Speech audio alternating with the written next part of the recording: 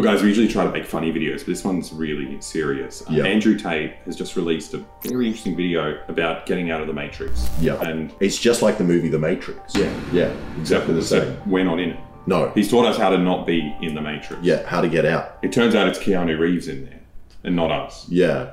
But you should watch it, because maybe you can get out of the Matrix too. Yep, so today we're going to watch it, and come out of the Matrix. And get out of the Matrix. You're not going to be in the car, not going to be in the credits.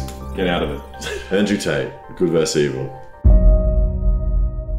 I will say this, because I say it on every single podcast. If they lock me up for some insane bullshit, Andrew Tate has been arrested. I didn't do it.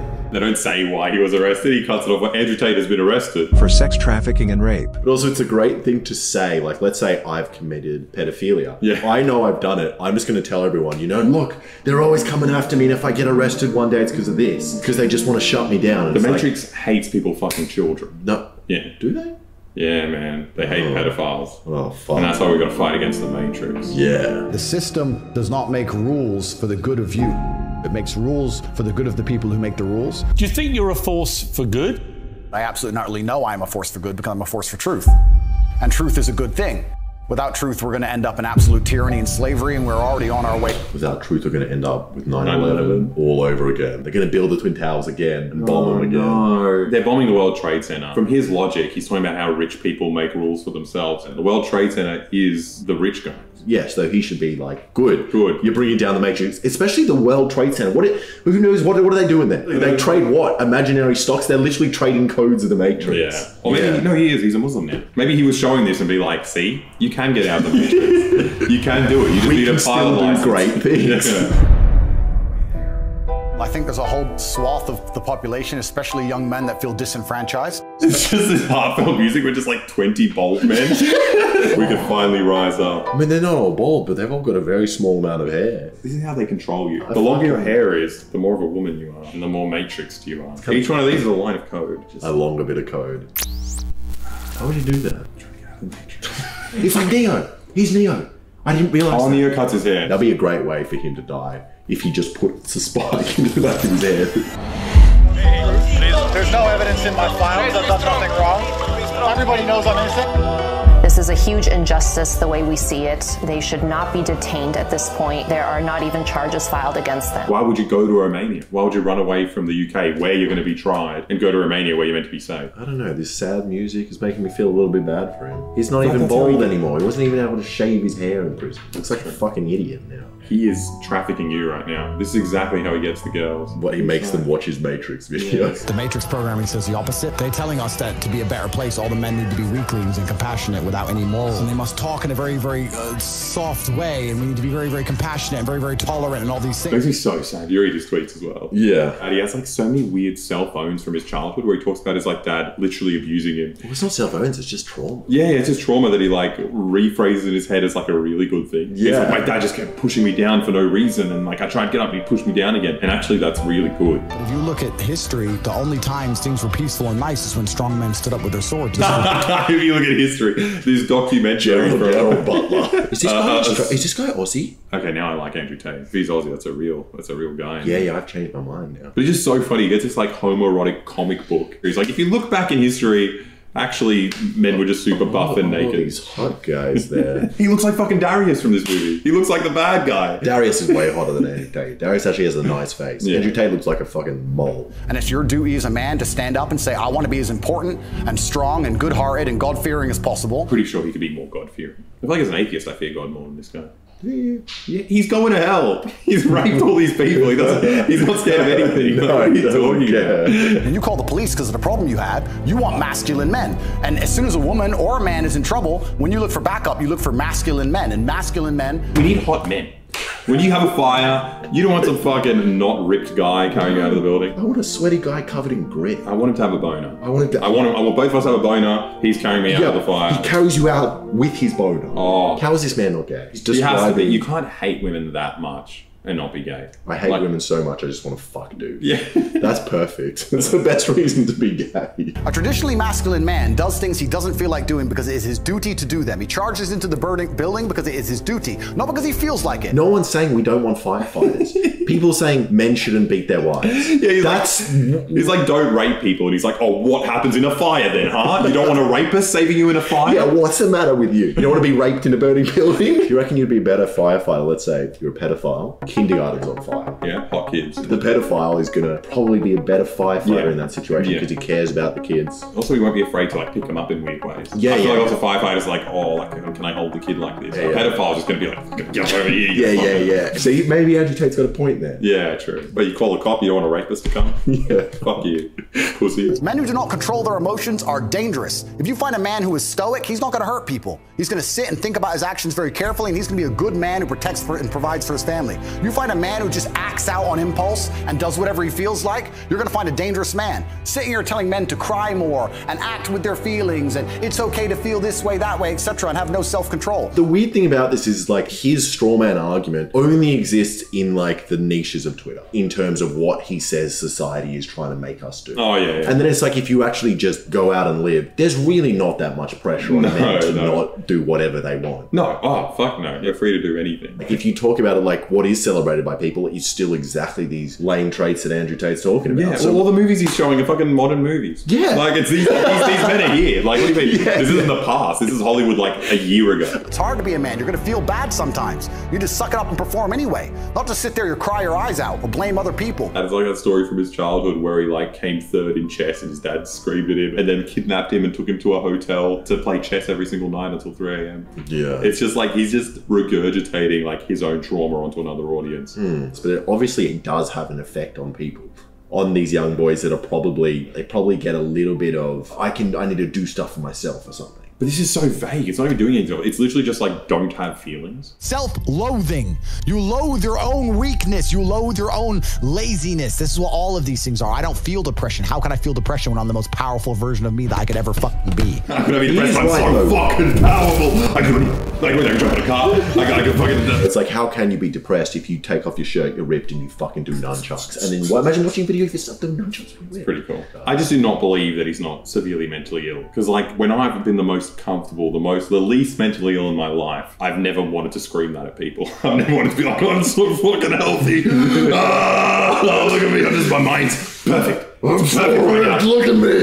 I'm so good. Like, I feel like if you're in control, if you've got a healthy brain, you're doing what you're meant to be doing. Hey, yo, I'm perfect.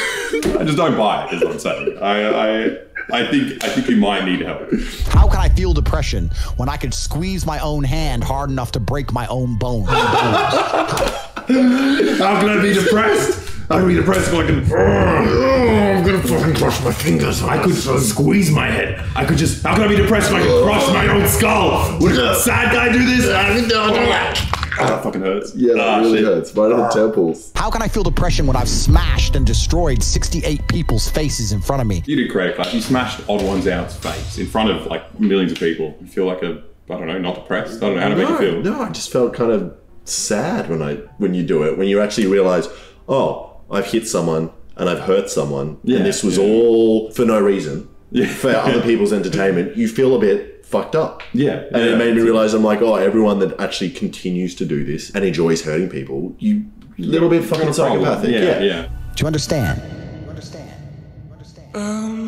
You love me. Andrew Tate's one of the most wonderful human beings I've ever met in my life. I hate everything that's going on. Like, love him with all my heart. Yeah. Like, I'll die on that mountain with you, bro. Yeah. Let's get on that hill. Where's the sword? What are you talking about? I'd kill myself. I think all these men are just like suicidal and they can't talk about it, so they have to pretend it's honorable. They're like, I love you so much, let's both kill ourselves right now. I feel like men nowadays need an Andrew Tate. He's a guy who's motivating men to be men. I mean, maybe I do like Andrew Tate more than Aiden Ross. But he's Aiden Ross. He's a fucking kid. On the He's the internet. other inspiration to men. That's who That's who he is. You become Aiden Ross or you become Andrew Tate. Obviously, I've never met anyone who wants to be Aiden Ross. I don't think I've met anyone that knows who Aiden Ross is. It's so easy to win if you can control your own mind. But it seems that nobody fucking can. And that's how the people who run the world keep the world running. I found a flaw in his whole argument. Yeah. Who's the big boss of the world, according to him? Rupert Murdoch. Oh yeah, Rupert Murdoch. Bold. Well, He's probably part of Hustle University. How do you reckon Rupert Murdoch made all that money? Yeah. He fucking came up with it himself. Because they have all the slaves exactly where they need them to be.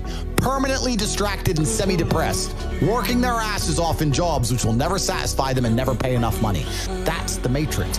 You know, he's just listing problems with the world. Yes, we agree. Most people work horrible jobs. Yes. Is he a communist? Is the Matrix just his word for capitalism, but then just he's also a hardcore capitalist, so he can't say that? Yeah. Because everyone hates capitalism. It's normal. It's normal to hate. But he can't say he hates capitalism because he loves being rich. So he's just like, oh, it's some other word. Some Matrix or something. Yeah. Also, people are trying to make you gay and trying to make you feel things. And I'm never going to feel anything. Yeah. I'm just going to stare at photos of really ripped man. How do I get like a six-pack quick? What's the fastest way to get a six-pack? Why does it have to be quick? Why does it have to be easy? Why can't you suffer? If everyone had a six-pack and it was quick and easy, then it wouldn't be valuable, would it? What's value? The value of a six-pack is being fit and be able to do more being things. healthy. If everyone had it, then everyone would be more like fit and productive. Yeah, it's weird to talk about like I only want a six-pack because other people don't have it. Not because you enjoy sports and you don't eat fucking shit food. That's so funny. You shouldn't be thinking about quick and easy. You should be thinking about hard, suffering, pain. There is value to trying hard at things and getting things done and sticking with stuff. You know? But treating like a six-pack like stocks, like a fucking scarce commodity, it's just like, this is just so strange. Who doesn't teach you not to try hard at things? Why do you want it to be quick and easy? Don't you understand how it defeats the mind is? It defeats the mind is broken. So if someone's already agreeing with you, right? Someone's a cuck, like he's completely agreeing with you, and you're just like screaming at him more. He's like, yes, I've got him. Hayden, you want to see me break my own hands? He talks about how he's mentally stable and happy, and you've screamed at this child. Yeah. And Charlie is completely on board. Yeah. I think that the world's never going to think you're important unless you make yourself important. I think you get to decide what character. It's just the guy from Titanic, the guy who just fucked some rich girl. She's like staring off in the distance, like, yeah, make myself important. Was he that young on Titanic? Yeah. She was a fucking pedophile. Yeah, she was a pedophile. She fucked a poor boy who was a stowaway on the ship. That's kind of hot. Yeah. I mean, I wouldn't mind it, but I don't know.